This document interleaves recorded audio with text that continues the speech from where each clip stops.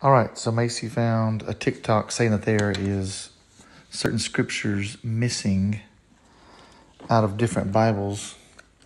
So we had to check our Bibles. Christian Standard Bible, this verse is Matthew 17:21.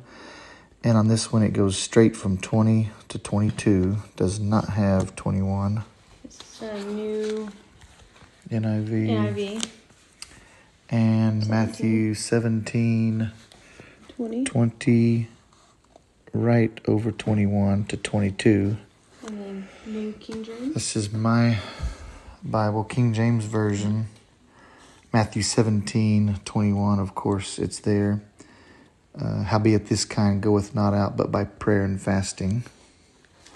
This is my mom's Bible from way back when. Matthew 17. I said it's probably underlined, and sure enough, this kind goeth not out but by prayer and fasting. So the conspiracy theory is that there's so much power in prayer and especially fasting that they're leaving it out of the Bibles. Check your Bibles, folks.